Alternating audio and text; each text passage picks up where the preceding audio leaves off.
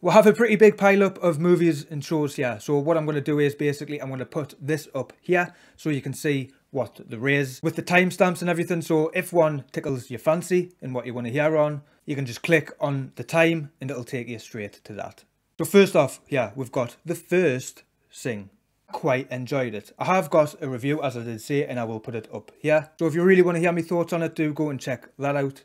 But just quickly, it was a fun little animation, really fun characters. I feel it maybe probably wasn't necessary for a Sing number 2. Again, if you do click on me Sing 2 review, which is next, you'll see that I was actually really pleasantly surprised. As previously said, we've got Sing 2 coming now. I do have a review, so again, I will put that up here. It was really surprising. They took the story where I wasn't expecting. Maybe it was quite obvious, but I just wasn't expecting. It had a nice little bit of heart in it, and yeah, just go and check out that review for more thoughts, but in brief, you should definitely watch it. Okay, so next up, we've got Batman 1989. This is a very recent one that I have just watched, and again, I do have a review, which I will put up here for you.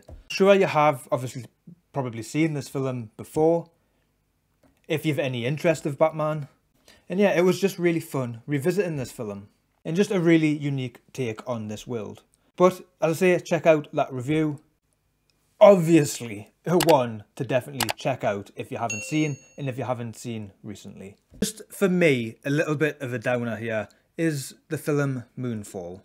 And I say a little bit of a downer because this film was on my most anticipated movies list. I'm not huge on disaster films, but watching the trailer, I was very intrigued. It looked really cool. Again, I do have a review, so I will put it up in the usual. But just, it looked visually cool. It did. I was thoroughly enjoying watching when things were happening on the screen. But the problem is, just tried being too smart. It didn't have to go all these lengths. To use the phrase I use in the review, to pull out a smart ass rabbit from its hat. It just didn't need to. But go and check the review for why I was disappointed in this film. For me personally, I wouldn't check it out. But if you're a disaster film fan, you may like it. Okay, so here we are. We've got the pick of the week. And for me, it has to be It's Always Sunny in Philadelphia season 15. Now, if you've seen any of the previous movies of the week, you'll know I've been looking forward to this season for quite some time. I've had a rerun of all the seasons, I think maybe twice. That might be a little sad. And let us just say, it is worth the wait. Yet again, as I've said, I do have a review, which I'll put up here again.